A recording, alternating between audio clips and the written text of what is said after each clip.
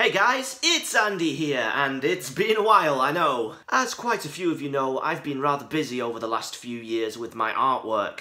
I've done 2 successful Kickstarter campaigns, and I've basically made hundreds of these tree sculptures and shipped them to places all around the world.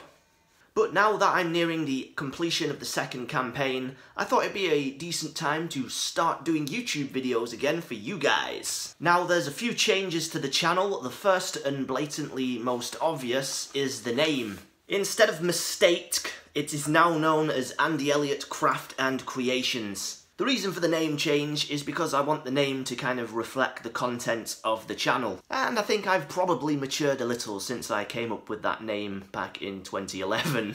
Or not, who knows. So I'll be doing step-by-step demonstration videos similar to the ones that I used to do. However, I want the ideas to be a bit more out there, you know, outside the box, unique. So let's see how that goes. In this current video is an idea that I had a while back. I was trying to come up with a new idea for a sculpture to sell on my Etsy store, and I figured that if I could find some wire that was malleable enough, I could actually squeeze one of these tree sculptures into a bottle, similar to a ship in a bottle. And lo and behold, the idea somehow worked quite nicely. And they actually sold quite a few of these as like pendants, which was really cool. And in this video, I'm going to show you the process of how I make them. So let's do it. Starting off, you'll notice I have these little tiny glass bottles. I got these from Amazon. You can get these things from nearly everywhere. They're actually ridiculously cheap. I also picked up this slightly larger medicine style bottle from a craft store. I have a roll of enamelled copper wire. The gauge is really thin, it's 0.030mm. To make the leaves for the sculptures, I use this lock bit from a drill kit. You can see it's got a tiny gap in the centre which allows me to twist and loop up the leaves. Here you can see I have some model railway greenery, easily purchased from a model shop or online. And to get the greenery into the bottles, I use these miniature plastic funnels. To stick the sculpture to the bottom of the bottle, I use this clear epoxy resin. It comes in 2 parts, and then when you mix it together, it eventually sets like plastic. I also have a bunch of these throwaway pipettes to insert the resin into the bottom of the bottles. Starting off, I cut 8 sections of wire, each measuring around 8 centimeters. I twisted these up really tightly to create the base of the sculpture.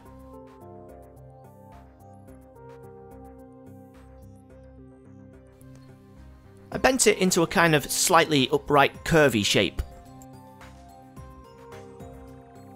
I then pulled out 6 wires on the sides and 2 at the top.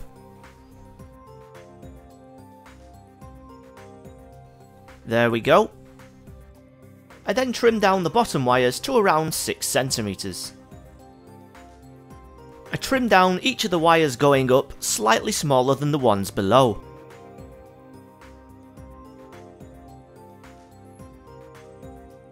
I only need 1 wire at the top, so I chopped the other one off, and trimmed the top wire down to around 4 centimeters.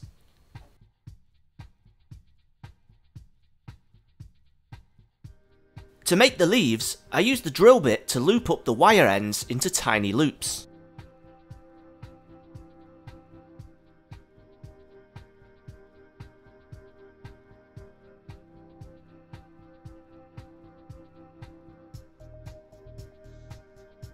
Each time I make a loop, the wire goes under then over itself to create a looped spiral of leaves.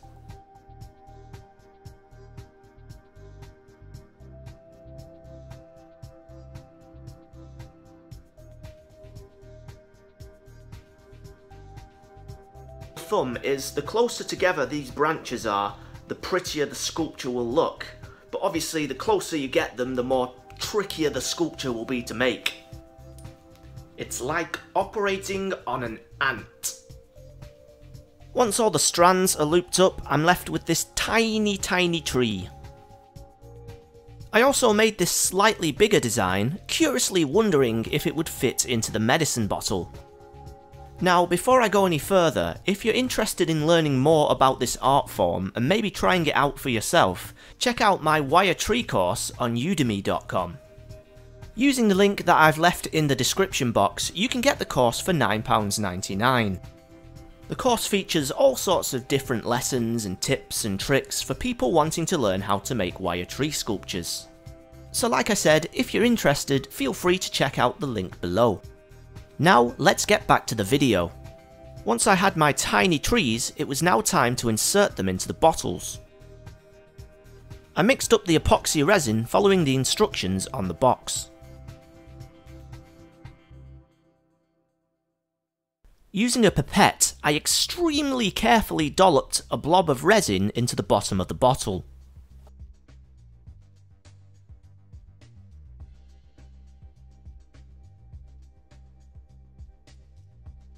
Using a tiny funnel, I then scattered the model grass to the bottom of the bottle.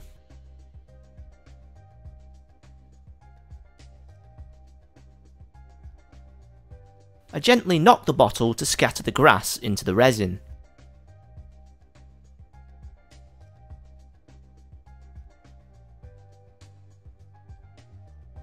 So how on earth do we get the tree into the bottle?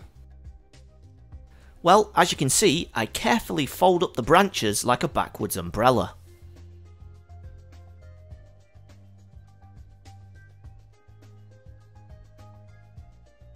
I did the same thing to the larger tree.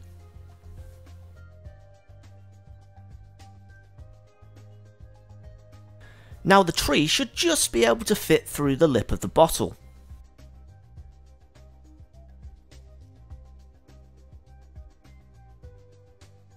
A little help from a toothpick and it's in. I carefully used the toothpick to guide the base of the sculpture to the centre of the bottle. I decided to use some tiny pebbles to decorate the base of the larger sculpture. Now I guess the question is, will it actually fit?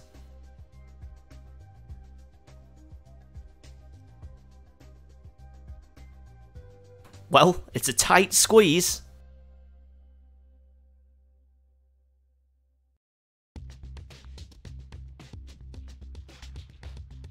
And it's in!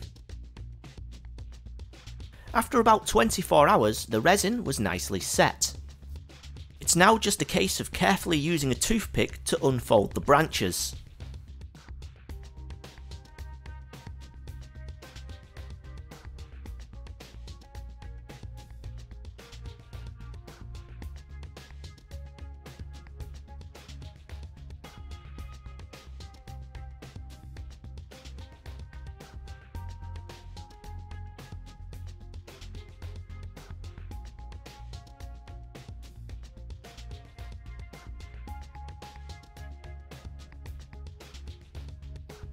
The larger sculpture was a lot more tricky and took a lot more time to neaten up. But hey, I'd say I'd done a pretty good job.